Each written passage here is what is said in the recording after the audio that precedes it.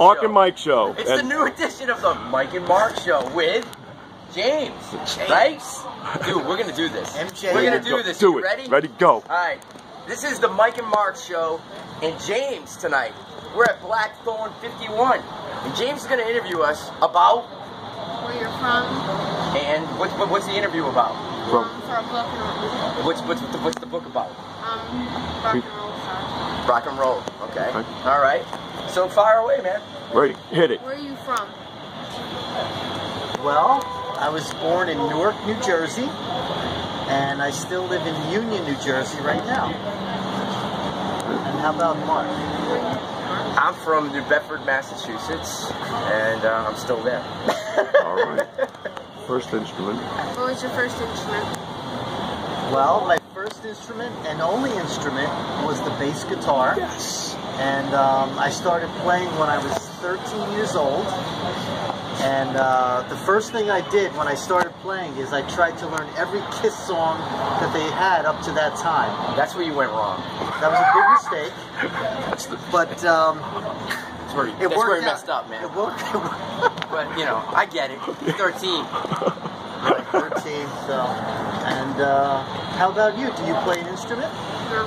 I'm learning how to play the guitar though. Nah, you want to sing, dude. Get all the chicks. What was your father? What was he? A singer, I guess. First a bass player and then a singer because they kept changing the drinking age. And we found a bass player with a station wagon. There you go. True. Smart move. Smart move. My first instrument was the drums. Whoa. But I didn't like being in the back. I wrote all tunes even back then, and then I said, "The hell with this! I'm going to go out in the front and sing." And here I am. So yeah, that's what happens. And we do get all the chicks back. First song. Your first song. You learned. The first song I ever learned. That's a very interesting question. All right, I'm going to go back, and I'm thinking. The first song I ever learned was from the first Kiss album, the song Firehouse. And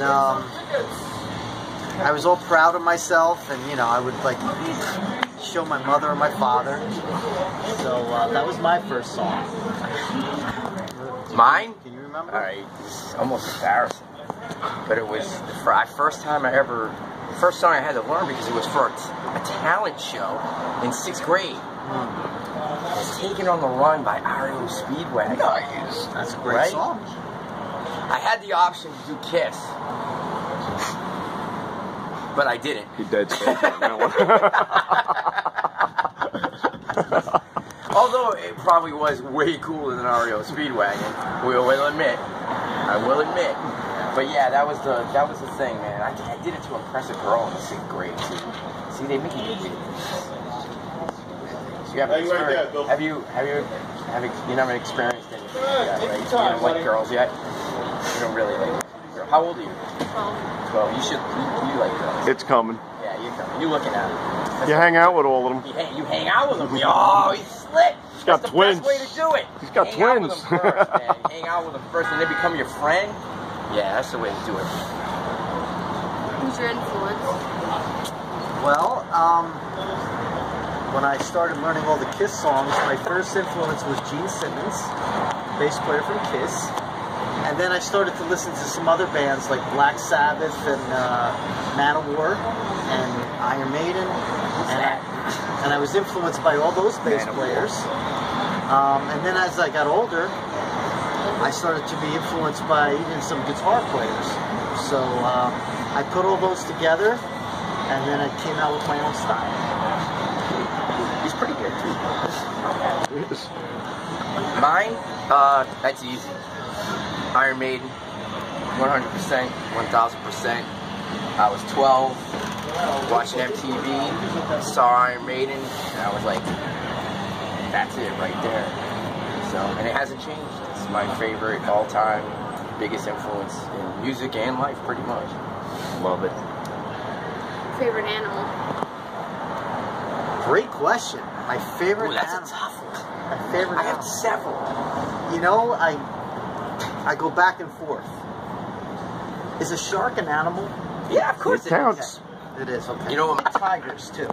Nice. I like a nice tiger. To tiger shark. Nice tiger. How about a tiger shark? Yeah, there you Tiger shark. Oh, you got your tiger shark, buddy. My favorite animal is a Sloth. Yep, he's right. I love sloths, man. go. All right. Dogs, though, my all-time favorite. But it's like, yeah, sloths. You know why I like sloths? Because they don't give a, you know what? They don't Like the care. honey badger. They don't care. No, they're way cooler than honey badgers because you know why? They don't do anything. Honey badgers are assholes. Sloths aren't assholes. In fact, here's some interesting research about sloths that even make them cooler. They used to think that sloths slept all the time, but they only studied them in captivity, so they couldn't do anything. So they slept for like 20 hours a day. But when they studied a sloth in its natural habitat, it actually only slept 8 hours a day and spent the rest of its day, the males, circling its perimeter looking for mates. Wow. So that's what they do. They eat, mate, and sleep. And they only go to the bathroom once every 7 days. There you go. So as far as I'm concerned, that's pretty badass. They got it made. So there you go. Okay. You don't need any help. You're at the end. So. Favorite food. You know, yours is pizza. You know, I go back and forth. Sometimes my favorite food is a hamburger, and then other times it's spaghetti and meatballs. How about you? French fries. Oh, I like French fries. Wait a second, I gotta backtrack. What's your favorite animal? Giraffe. Giraffe! Great giraffe story. We could fed a giraffe once, and their tongues are so long, they're wrapped around my hand. Freaked me out. I know, I just had 2 last week. Wild, right? This weekend. Totally wild. Who got the giraffe tongue, you mo? And wrapped around her arm. Find me. Yeah, dude, that was That sounded freaky, terrible right? about the giraffe But it was tongue. cool. But it was freaky, right? Who's your musical influence? Richie Scarlett. Really? Wow, that's interesting. Yeah, That's yeah. old school. Yeah, that's what we New like. York musician. Right. So he lives near us. We see him he? a lot. Yep. Oh, there you go. We see him quite a bit. So yeah, my favorite food is pizza. Nice. Pizza. Pizza. And I've had pizza all over the world, and I've been very disappointed. Did you like roses? I know John I took like you there. it. I like Very it, but good. I'm gonna say I know your favorite. I my saw it. favorite is still at home. I got you. Pie Raffles. Fair in the enough. house, but Roses is good. I've yet to have anybody topple them from the top. You know what I All mean? right. But, Fair enough. I love pizza, man. Even a bad pizza, I'll still eat it. I'll bitch about it later, but I'll still eat it. Yeah, we liked you. That's how we started following you when you were doing the pizza reviews all over the place. Every stop you made, you ate pizza. Yeah. I think the weirdest thing ever was the pizza we got in Romania. We're like, oh, on the rider the pizza's only is cheese pizza. I'm like, it's the only thing I ever asked for. I'm like, can I just get an after show pizza? And cheese, simplest thing you could think of. What did we get in Romania? It was a pizza with, they had corn on it. Oh. Yeah. It's really weird. I ate it though. But it was weird. What's your favorite food?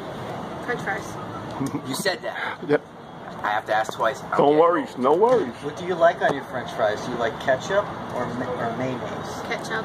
Yeah, Oh, what'd you try in Canada? Or poutine. Poutine's great though, isn't it? Yeah, I like that. I like that. That's No. not poutine. No, Poutine. you got to say it right.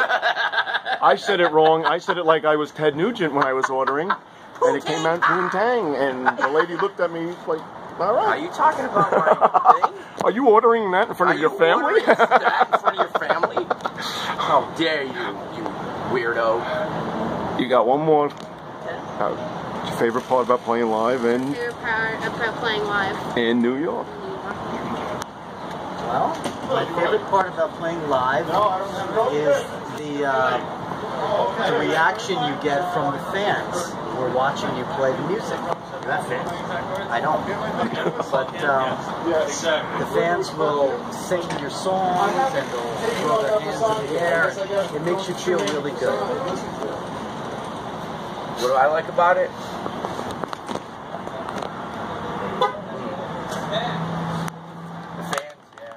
The fans, yeah. I don't have any fans, so I don't know. Yes, you do. I just, you know, I'm getting into it, yeah. But it's the in all actuality, with all kidding aside, yeah, it's definitely, this show is always a symbiotic thing when it has to do with the crowd. The better the crowd reacts, the better it is. You know what I mean? There's nothing worse than playing in front of people and just doing this. You know, they can still be into it, but if there's an interaction, it's the best show. It's the best thing there is. Which, to this day, I think the best interaction we've had so far was in Athens. Oh, that was a very memorable show. That was amazing.